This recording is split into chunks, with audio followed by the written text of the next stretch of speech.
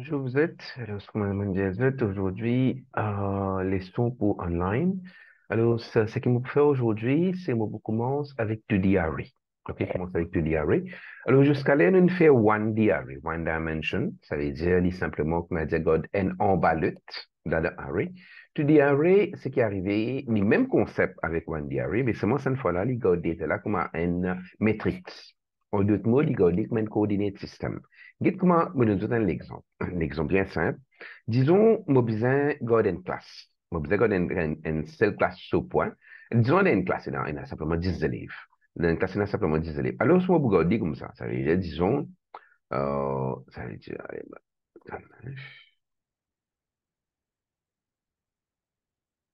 ça, c'est marque, ça, disons, ici, on fait l'exemple, on va dire, disons, ici, on met dim, marks,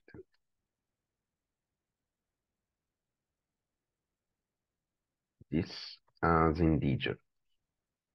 Et tandis que ça c'est VB, tandis que sur le code,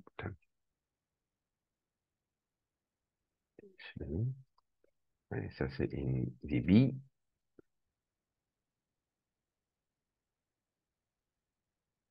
et tandis que sur le code, c'est declare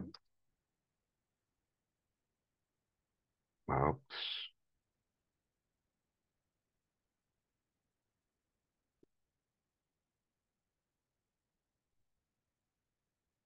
this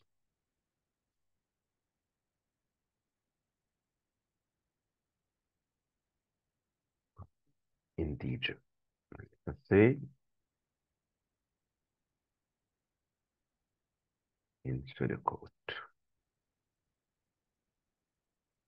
Ok. Alors ici, dans ce qui m'explique le scalaire, pour marks, si vous regardez comme ça veut dire ici en deux mots, vous regardez marks, ici pour n, ici pour 2, ici pour 3, il continue. OK, il continue.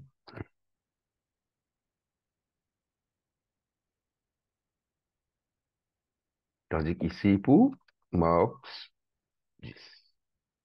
Ça, c'est comment nous regardons data là. OK, ça, c'est comment nous regardons data là. En d'autres mots, si ici, comment dire, allez, for example, on va mettre, disons ici, on va mettre Marx 3 est égal à 45. En d'autres mots, qui est arrivé ici, pour une valeur 45. OK, ici, pour une valeur 45, on place Marx 3 pour une valeur 45. This is the way one D array is stored. Je vais essayer ça de comment, hein.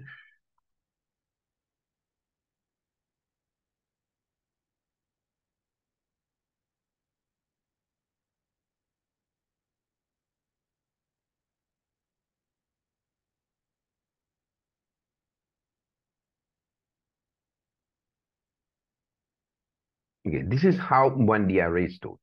After, let's say, moi, a trois classes.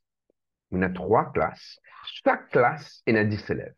Hein, dans une classe primaire, quelque chose. On a trois classes. Chaque classe, il a, comment dire, 10 élèves. Alors, je suis capable de créer une solution, c'est que, je dire, je créer une solution. Allez, for example, there are three classes of these 10 students each. OK, moi, il y a comme ça. Alors, normalement, un affaire qui m'a faire, c'est me déclarer trois arrays. Disons, on fait dim, on met marks plus 1,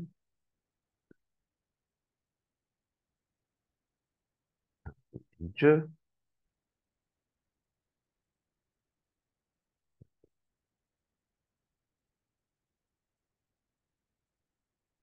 Là, on fait dim clause 1, l'autre, c'est on fait clim clause 2, et l'autre, on fait clim clause 3.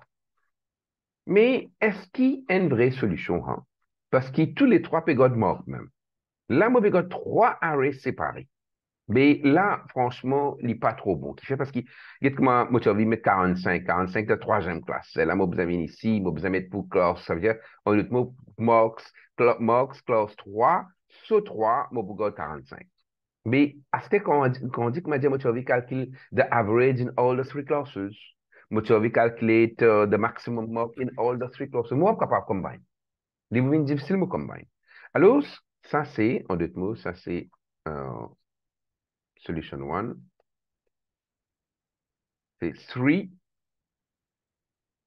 one-dimensional arrays. Alors, ce qui m'a fait,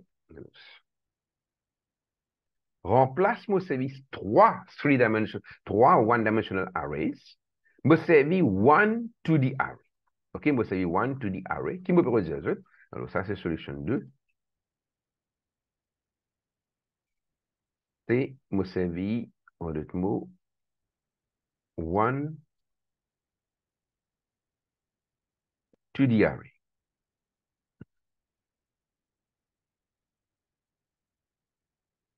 OK? Alors, ce qui me fait, me dit, moi, remarque, là, mauvais bracket me met 3,10. En d'autres mots, qu'est-ce que ça veut dire? Ça, 3 là, c'est sur x-axis, et tandis que ça 10 là, c'est sur y-axis. Ce qui me peut dire, alors ça, c'est ce de code là. Hein? Ça, c'est VB, ça veut dire. Et tandis que pour ce de code, c'est pareil.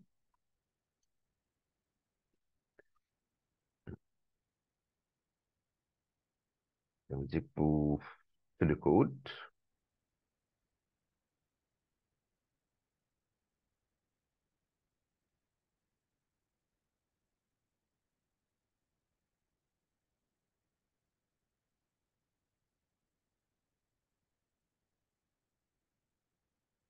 1, 3, n à 3, sur x-axis, et tandis que sur y-axis, c'est n à 10 of integer. Correct. Alors ça, comment on peut faire, c'est-à-dire, ça veut dire bien comme ça.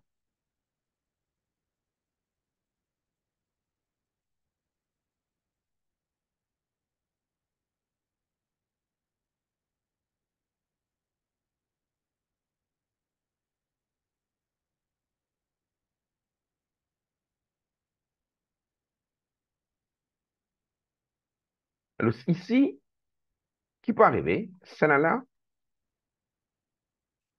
il est mort. Ici, je fais ça, je fais sur le code. Hein. Ça table là, moi, je fais Visual Basic, que vous trouvez. Dans Visual Basic, il y a curve bracket, tandis que sur le code, il y a square bracket. OK? Alors, ça, c'est n,3.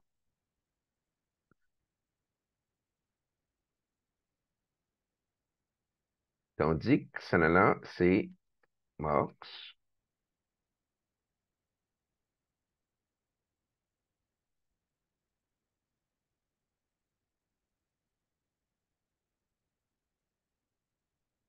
Pas n,3, sorry. n,n.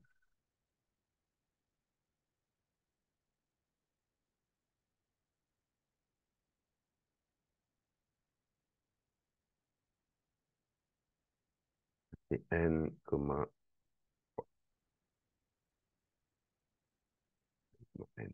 Tandis qu'ici, il est pour max 2, ça veut dire ici, ça, c'était x-axis, n. Ça reste en premier, 2, 3. Tandis qu'ici, il est bouvini, max n, 10. Ici, pareil, il est bouvini 2, n. Ici, il est bouvini 2, 2. 3, 4, 5. Ici, il est bouvini max 2,5. Et pareil, à la fin, ici, les bovines, max, ici, les bovines 2,10. Tandis qu'ici, qui est les bovines, en d'autres mots, ici, les bovines, max, 3,10. Tandis qu'ici, on the top, les max, 3,n. OK? Alors, this is the way data will be kept. Ça veut dire, disons, moi, mon vie, allez, même affaire, moi, pour faire les mots, montrer, mon vie, même affaire, mon vie, mettre data là-dedans. Ça veut dire, mon vie, qui m'a dit, enter tout semaine data là. OK, enter tout semaine data là. Qui peut arriver? Alors, là, je montre de Visual Basic, comment il peut venir là, hein? Laisse-moi finir même Visual Basic, un autre projet.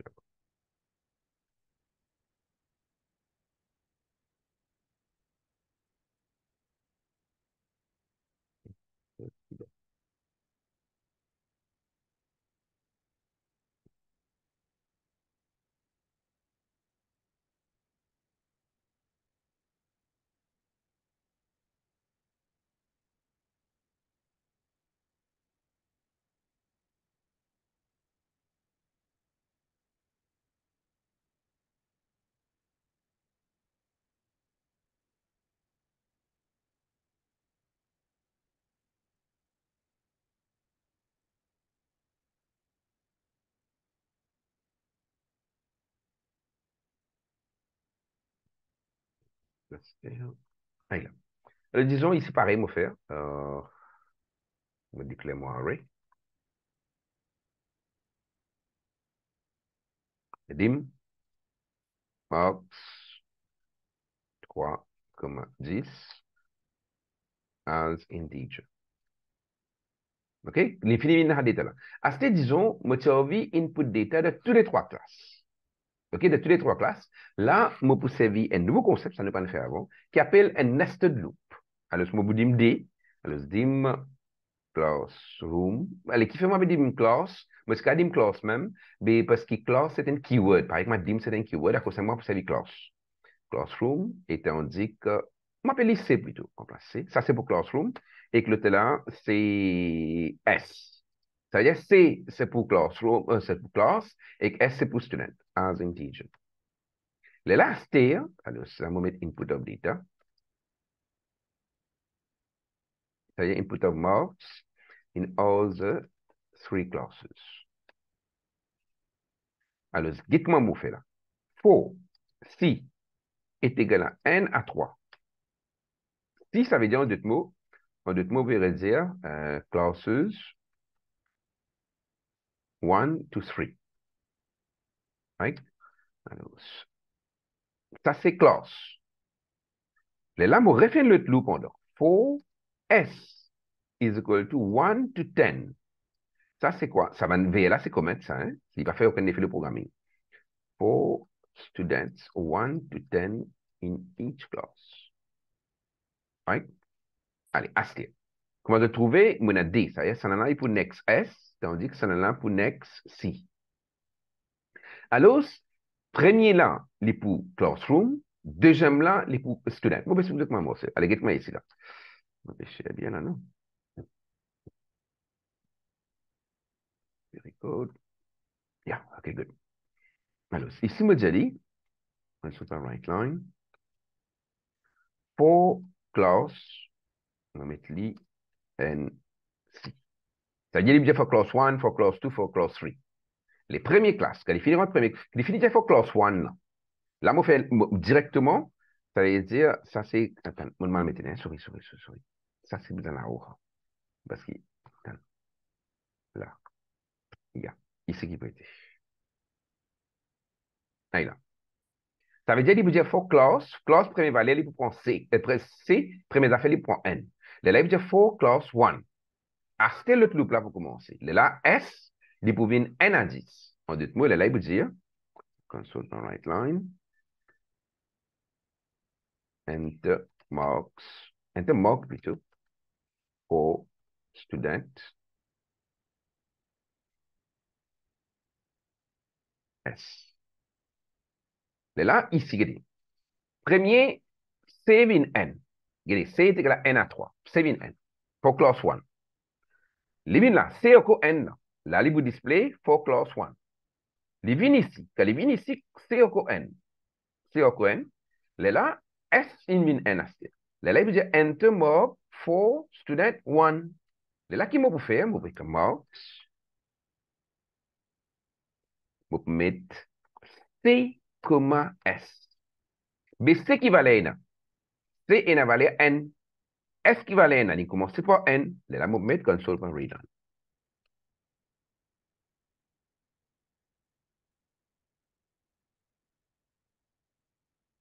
Correct. Astir. Il m'aurait dit, save in N avant. For class integral 1 N à 3. Allez, save in N. Il veut dire for class 1. S in N astir. Il dit enter mark for student 1. Il accepté point là dans NN. Il y a next S là. Mais quand next S, il va pas montre côté là, il montre côté S là. C'est N avant. Astir, c'est bouvine 2. De là, il dit enter mark for student 2. Ici, il veut faire N2. Il remonte là-haut. Il pourrait dire astir, c'est 3. De là, il dit enter mark for student 3. De là, ici, il N3. Mais ça compte aussi même. Moi, run une là, je vous trouver.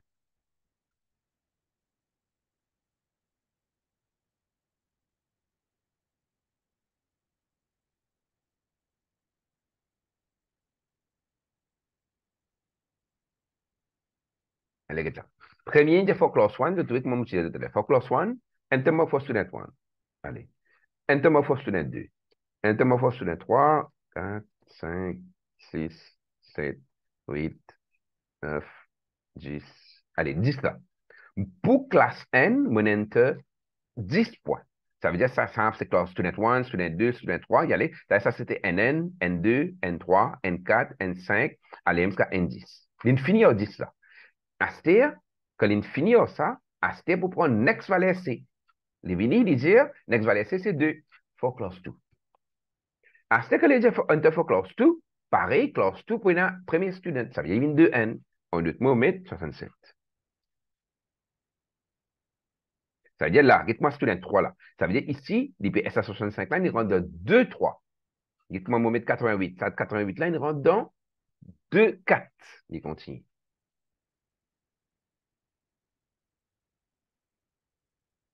Allez, on finit enter student 10 de deuxième classe. Ça veut dire ça, c'est 2, 10. Assez réel aussi. Next value C, c'est 3.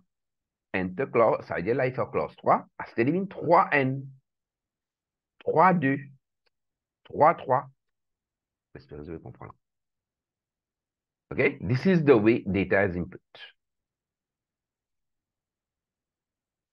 Vous trouvez là? Allez, laisse-moi finir stop là.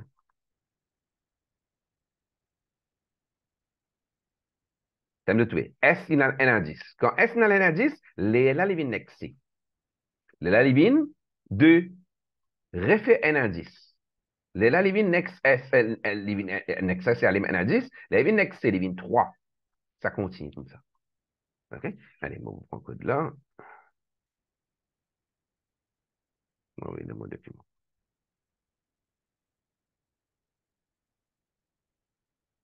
OK, alors.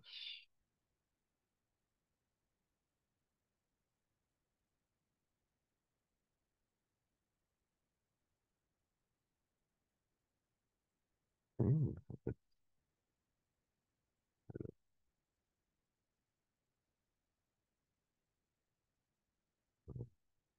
Marks in the 2D array marks.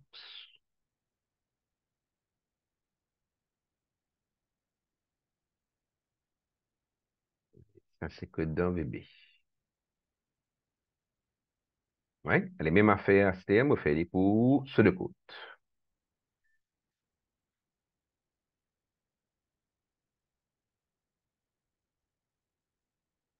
Okay.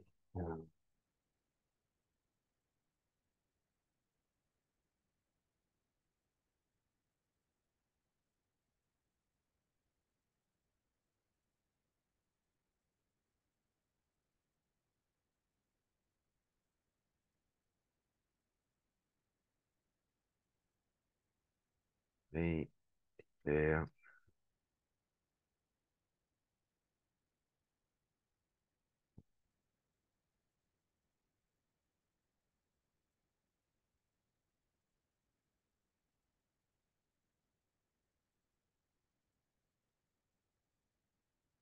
3, ça, s'élimine n, n colonne 10 of integer. Alors, c'est pareil, on déclare CXS, on déclare C, S, tous les D, les pointage. Ça finit, c'était pareil. On va mettre sur le code là.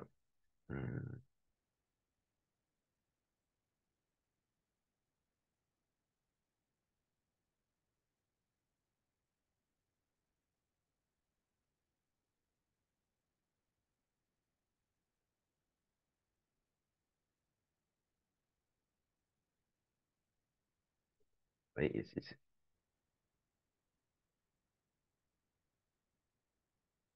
4, 6, assign to 1 to 3. Le là is equal to ici, ici. Là, pareil, ici, on va mettre output. Et enter, mark, for, sorry. Ça veut dire, on va mettre next 4 class. Sorry, on va mettre 4 class. Pas mettre enter là. C'est 4 class. C. Là, on commence par le loop.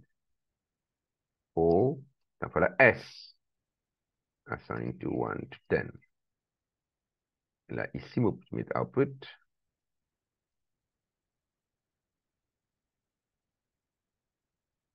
Enter, mark, for student. S. Là, ici, c'est input qui me pour input. C'est même qui met ici la console open readline. Ça veut dire ici, me pour input, marks, square bracket, C, S. Allez là. Quand on finit ça, pareil, pour un Visual Basic. Ça, c'est next S. Et tandis qu'ici, c'est next C. OK? This is how I have input my data. Alors, ici, c'est comment vous trouvez là. Ici, c'est de Visual Basic Code. Et ici, c'est de pseudocode version. OK? Allez, là, c'est que vous pouvez faire make sure que vous avez tout ça dans notre cahier. Parce qu'il semaine ensuite, vous pouvez continuer là-dedans. Là, on fait input of data. Alors, oui, elle nous a fait là. Hein? On va pas finir. Alors, disons, on va montrer l'exemple. Hein? Est-ce que rerun? Rerun input.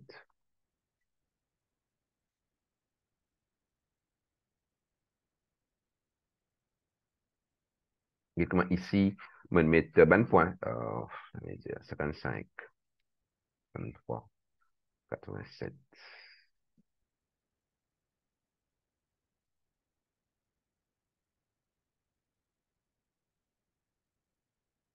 Là, là. For close to 96, 95. Tu vois là? Allez, ça l'exemple là, nous vous running une cote.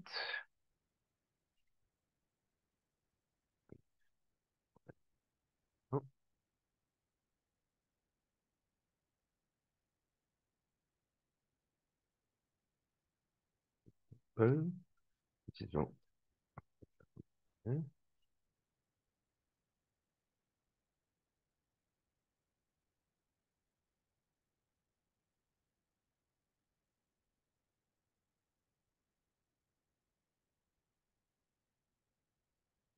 je prends l'exemple là. Bon, ça c'est sur running version.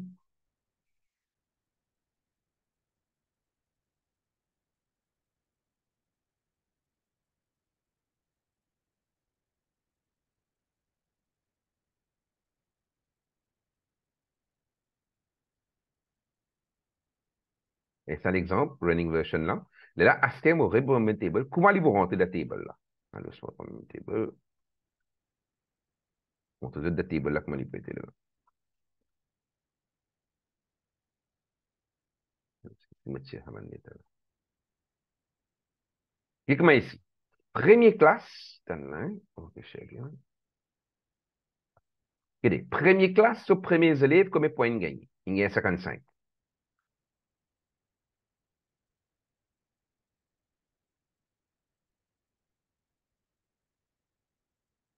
Allez, première classe, je fais pas une scène,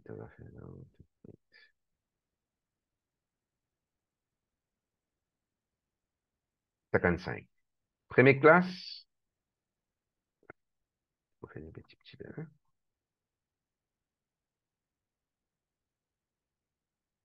Allez, première classe, premier élève, il gagne 55. Deuxième, il gagne 63. Troisième, il gagne 87. Il gagne là-dedans 99. Le là, il gagne 54. 63. 22. 85. 77. 96. 95. Hein? On a pas de fait en plus, ça m'a pas. Non, 95, c'est deuxième classe. Allez, là, moi, me faire là. L'infini en première classe. Première classe, dernier point, c'était, ça veut dire, attends,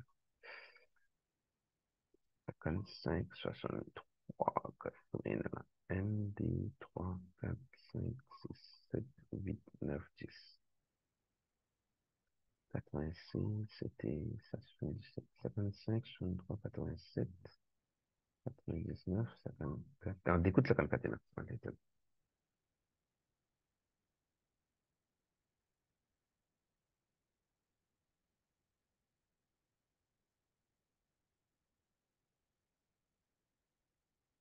Ok. Ah, c'était deuxième classe. Pas classe tout. Premier point, 86. 86, il là. La deuxième élève, 95. Ça continue comme ça. OK?